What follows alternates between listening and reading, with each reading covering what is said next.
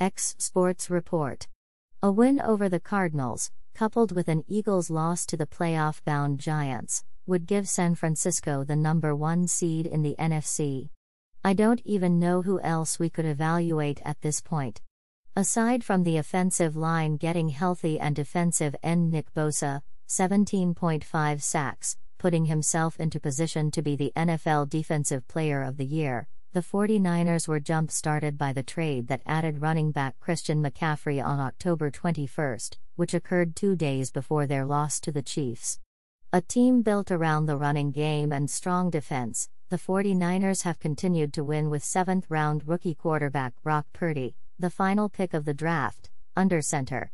In last Sunday's win over the Raiders, he led the 49ers on a drive that put them ahead with 2:17 remaining in regulation and then another that ended with a missed 41-yard field goal attempt by Robbie Gould that sent the game to overtime. It was hell of a drive there at the end right before we went to overtime, just going down there and taking a 7-point lead, San Francisco head coach Kyle Shanahan said. For the Cardinals, wide receiver DeAndre Hopkins, knee, will not play, while running back James Conner, shin, is considered day-to-day after being injured against the Falcons. X Sports Report.